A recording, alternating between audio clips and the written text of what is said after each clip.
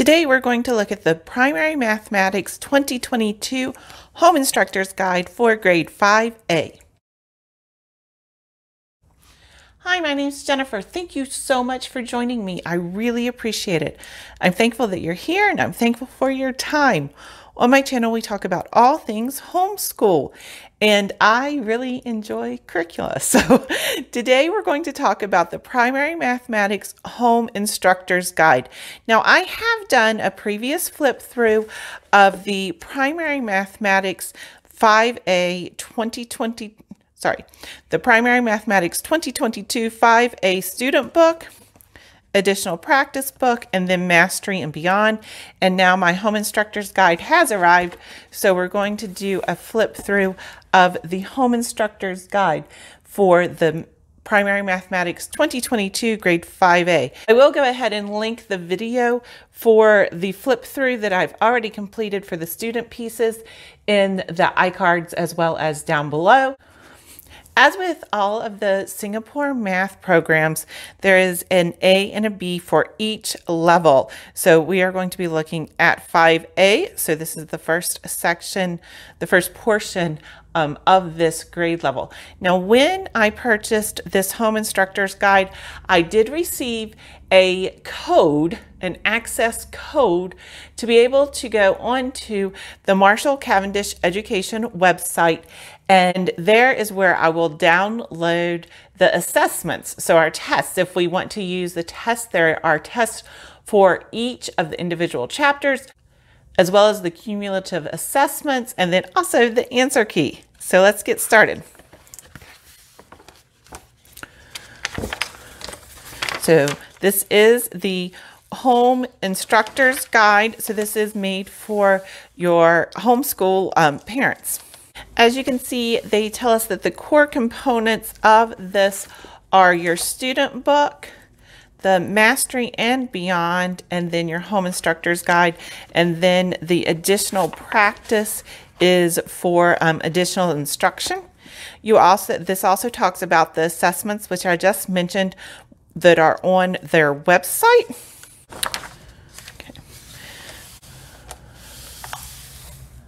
So this shows the instructional pathway that you're going to be looking at.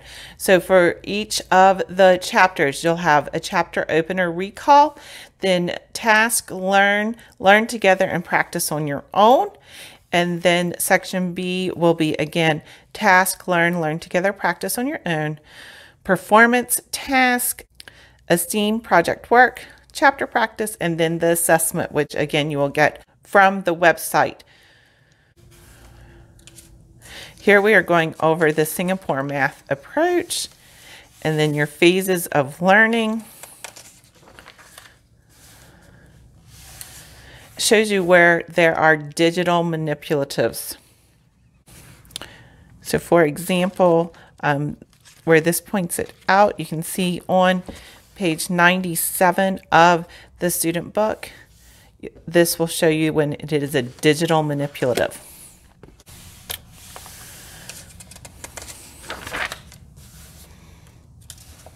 In the Home Instructor's Guide, we're going to have a chapter overview, the chapter as a glance, and then the teaching tips, as well as here's make it a game, additional support, and digging deeper. So let's get into it and see what we can learn. Okay. So here are our table of contents. Okay, so for chapter 1, you're going to have the chapter overview, which shows what your students should have learned in grade 4. Then we're talking about whole numbers and your key ideas, as well as the materials that you will need. Then you have the chapter at a glance. It shows that they're planning on 11 days to do the chapter. So day 1, day 2, day 3, day 4, etc. Your learning objectives, vocabulary, resources, and then the materials that you will need. This takes you up through day 11. So your chapter test is day 10 and 11. So again, here's your chapter opener. So on student book, you would go to page 1, which is right here. Consider the picture and the questions on the page, discuss with your student, and prompt him/her to consider the information given in the picture and what is being asked. So then it gives you questions that you can ask as related to the picture on the page. You have your teaching tips. So recall is on pages 2 through 4. So here's 2, 3, and 4. So this is what is considered part of the recall. It will also tell you how to make it a game, additional support, and then digging deeper. Also, you have your answers for those pages, pages 2 through 4, and then a teaching tip. Then on day 2, you're moving into numbers to 10 million. So this says this is on student pages 5 to 12. So student page 5, here's 1A. So what this does not do, which the primary mathematics before did not do it either, but you don't have the pictures of your student book in your home instructor's guide. But it does tell you what pages to go to, and it also tells you your vocabulary, materials, learn, your focus question, teaching tips, learn together, digging deeper, and then your answers. You also have a lesson debrief on how to conclude it, questions you may want to ask, as well as reflect and connect. So different tips on what you want your students to do, questions that you can ask, and then what to look for. Practice on your own is student book pages 9 through 12. Think, question 8. So let's look at question 8.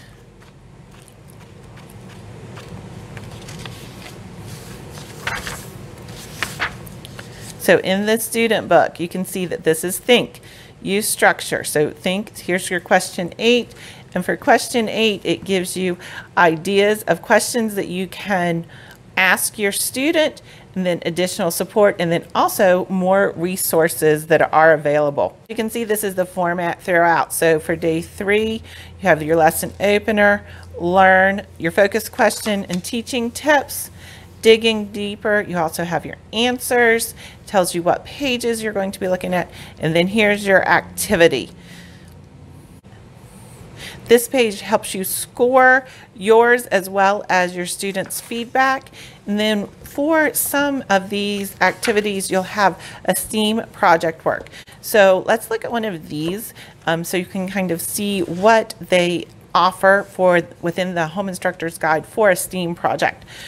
For this STEAM project, you can see this is the portion of your Home Instructor's Guide. So at the end of chapter 1, your student should be able to complete tasks 1 through 4. Part 3 requires your student to apply his or her knowledge of place value and interpret the data. And the Home Instructor's Guide also has an extension that you could do if you wanted to. Then days 8 and 9 are for chapter practice to review, and then you have dates 10 and 11 for your chapter test. Days 8 and 9 are chapter practice, so this is on page 33 through 36. So you can see your page 33 in your student book. In your Home Instructor's Guide, it gives you the question number, the level, your learning objective, what section it was in, and then what day or days you covered this based on the schedule that they have set forth. So this provides that for all of the problems, because we do problems 1 through 11. And then for questions 9A, 9B, 10, and 11, it gives you some extra assistance in knowing what questions to ask. Talk about, does your answer make sense? And so again, these are here for your word problems. Then you have the student's self-reflection. And so this is based on what the objectives are within this chapter. And then for your journal, I can show or I still wonder. So what do I still have questions about based on having finished chapter 1? Then we move into chapter 2, and you can see it is set up the same way. Key ideas, materials you'll need. Your chapter at a glance, they are planning on 20 days for this chapter. Your chapter opener, which will also include teaching tips, make it a game, digging deeper for additional support.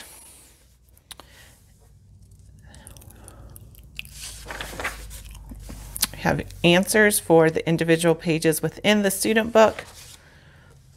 Now this is for word problems on day 5 of 20, lesson 2C. So for word problems, let's look at page 51 and 52 within the student manual. So you can see here is your word problems.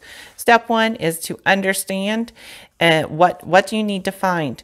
And for within the Home Instructor's Guide, it's prompt your student to think about the steps that she needs to take to solve the problem. And then it gives you some questions to ask. And so within plan, solve, and check, it also gives you some questions that you can ask and encourage your students with. So for day 13 of 20, you're going back to your STEAM project that you had done earlier, and where you were able to do task 1 through 4. This says that at the end of chapter 2, your student should be able to complete part 5 and 6 of your STEAM project. So this will be an ongoing project that would take 2 days to complete in chapter 1 and 1 in chapter 2. So you have your self-reflection. Here is heuristics for solve. So let's go to page 91. So here is the page in the student book, and you can see in your Home Instructor's Guide, go through the 4-step problem solving model to guide your student to solve the problem. So it walks you through the 4 steps in solving this problem. Then there also is an alternative strategy. And then you can look for questions 1 and 2, which is on page 92. There's questions to ask, and then also your answer and alternative strategies. At the back of the book, you do have your teacher resources. You can download the teacher resources. They're labeled like TR01, TR02. When you look at the materials that you need within the chapter overview, you can see that the materials you will need 2 copies of place value chart, which is TR01, 1 copy of number cards, TR02, and 4 copies of place value chart 2, which is TR03 throughout this chapter. So here are your teacher resources, which again, you can download and print these off. There's also a place for notes. So I hope that this has been informative for your primary mathematics 2022 Home Instructor's Guide. If you have any questions, please leave them below and I will answer them to the best of my ability. If you are not subscribed yet, please do so. I appreciate your subscription. It really helps me out. I hope that you have a great day. Thanks.